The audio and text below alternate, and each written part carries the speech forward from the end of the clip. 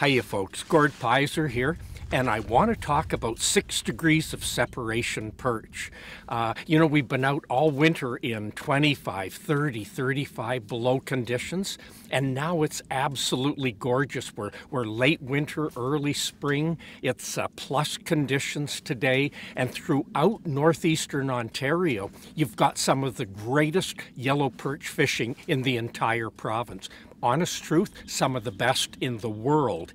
I'm going to tell you a little secret today about that 6 degrees of separation. It's going to help you double, maybe even triple your catch of jumbo yellow perch in these conditions for the next 2, 3, 4 weeks. Now, 6 degrees of separation, it was kind of a popular theory, and what that means is 6 degrees of separation. Almost any person, or in fact every person on Earth, when you look at your connections of friends, through any 5 of those, you can connect to anybody else on Earth. So through 5 people, you can hook yourself up with the Queen of England, or the King of Siam, or whatever.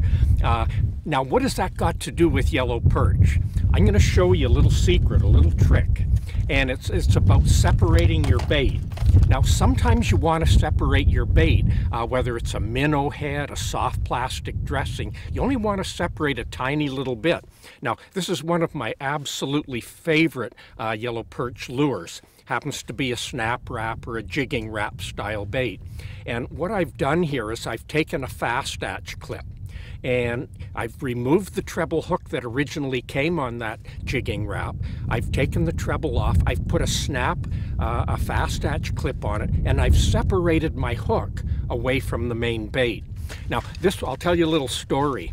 About 8-10 years ago, a very good friend of mine actually invented the fast attach clip, Bernard Young Set from String Ease Tackle. And he actually invented it to tie on the end of your line to kind of replace a snap, so it made changing your baits that much easier. And anyway, I got onto this little trick that I'm going to show you, and I kept it a secret for probably 5, 6, 7 years. And one time we were filming, Doug Stange was up, and we were filming in Fisherman Television. And Doug knew I didn't want to tell anyone about this secret. And anyway, right on camera, as I was landing a big yellow perch, Doug walked into the scene, turned to the camera, and he said, "Gord, that's a neat trick you've done on your lure there. Why don't you show the folks what you've done?" And so the secret got out of using these fast attach clips. Bernard told me after that In Fisherman Television program aired, he could not keep fast attach clips supplied to the dealers that entire season. So here's the secret. Remove the treble hook, and then you put one of these fast attach clips on, and it simply separates your hook from the bait.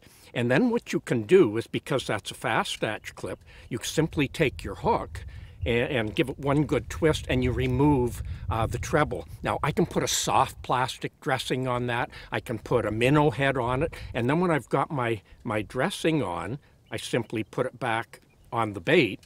Again, make one twist. So put it on the bait, make that one twist, and it's back like that. That's a tiny separation. When the fish are aggressive, when yellow perch are aggressive, many, many days, that's the only degree of separation that you need to make. And why that's so good, number one, it has separated your bait, the triggering bait down here, the minnow head or the soft plastic or your maggots.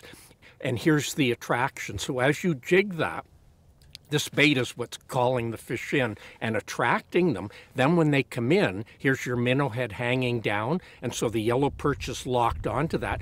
When he opens his mouth and flares his gills and creates that vacuum, it simply slides right in. The bait doesn't have to move. The hook simply slides right into his mouth. So that's a short separation. I'm going to show you some longer ones now. As the bite gets tougher and tougher, you want to try these next options. Now, talking about degrees of separation, this is probably my all-time #1 perch bait. And what it is a Blue Fox Tingler. And again, I've put one of these fast attach clips on the back. What's so cool about when you do this is there's always two phases to every time you make a presentation. And so when I jig this up and let it fall, what happens is the spoon creates a flash and vibration. So it flashes, calls the fish in, and then when I see the perch come in, I totally let it sit. And whatever I've got on here is a dressing, again, whether it's maggots, waxworm, live minnow, minnow head, all of a sudden they've been drawn in by the flash of the spoon and they hit the bait hanging down. So again, a combination. Here's one of the keys though, again, that's probably as light a spoon as you ever want to use. Anytime we're talking about dropper rigs for yellow perch, you always want to use fairly heavy baits. So a flash lure calls them in, and then the triggering aspect is this little degree of separation hanging down. Now let's move out and get a little bit longer in our 6 degrees or 5 degrees of separation. Now this is a clam speed spoon, and as you can see with the clam speed spoons, there's actually a chain here, and we're starting to lengthen the degree of separation between your main bait and what's good. This is the attracting phase, here's the triggering phase. And it's amazing with yellow perch, they love this bait being separated. The tougher the bite, the more separation you want, up to a point. And that point is about 1 3/4 to 2 1/4 inches. You don't ever want to go longer than that. When you buy these baits, they're already pre-rigged, so you can't go any longer. You've always got the right size here. So there's a clam speed spoon, and this has got a single hook, and it's even got a little bit of an attractor, a bead down here on the bottom.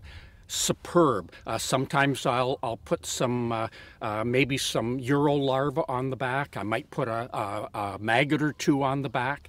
And again, the best of all possible worlds. Something that pulls them in and attracts. Here's what triggers and makes them bite.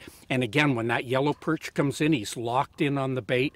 This is heavy, but when the perch flares his gills, the only thing that moves is the bait right into his mouth. And these chain baits separated from your main lure are deadly for yellow perch. Now, let me show you one other thing. Same speed spoon, clam speed spoon here. It's got a treble on it. And you know, you got to play around. Many days, the trebles here with the bead locked right in, it's epoxied right in. That's all you need. You don't need any other dressing. When the perch are coming in, they see that and they just lock onto it. And that's your degree of separation. 1.5 inches, 1 3/4, no more than 2 1/4 inches. When you start making it longer than that, you have a risk of your lure, the hook coming up, snagging onto your main line. So 2 1/4 inches, 2 inches, absolutely perfect. Now, the last thing I want to show you is making your own dropper rig. And again, deadly presentation. Now, I showed you the clam speed spoon with the chain rig on it, and they come standard, but that doesn't mean you can't make your own. Again, the really key important thing is never go longer than about 1 3/4 to 2 1/4 inches. Now, what I like to do is I'll take a heavy bait. This happens to be a Fergie spoon, and I want that heavy bait keeping it straight below the hole. When I jig it, it falls fairly quickly. I get the flash, it attracts the perch, and then they come in and they see the minnow or the minnow head or the maggots below on the hook. And I really favor, a little secret here, but I really favor these red Gamakatsu treble hooks. Just something about those bleeding red treble hooks with the minnow head or some maggots on it that's just a deadly triggering mechanism. Now, if you know the Fergie spoon, you know it as one of the best walleye and yellow perch baits ever made. And normally the treble hook's here, and it's actually got another treble hook here, and what it's got is a clacker system on it. And when you shake it, the rattle, 2 glass beads between a brass clacker, you get that bang, bang, bang, that noise factor, and it pulls walleyes and yellow perch in. Now, when the bite's tough, I like to take the clacker off and fish it plain Jane with the dropper system on. But when the yellow perch are going pretty good and they're biting really well, I actually like keeping the clacker system on. And so you've got the best of all worlds. You've got noise, noise, you've got vibration, you've got flash, and then when the yellow perch come in, you've got this 6 degrees of separation, and this pulls them in, but then they focus only on your hook, and they hit that minnow head, or they hit those wax worms, or they hit those maggots, and it's some of the best fishing you've ever had for yellow perch. You try it over the next 3-4 weeks anywhere in northeastern Ontario, whether you like to ice fish around Sudbury, North Bay, up towards Temagami, maybe over in the Larder Lake or Kapuskasing areas, far up into Cochrane, cross over into Hearst. Does not matter where you go. 6 degrees of separation, you are going to double, triple, maybe even quadruple the number of jumbo yellow perch you're going to catch in the days ahead.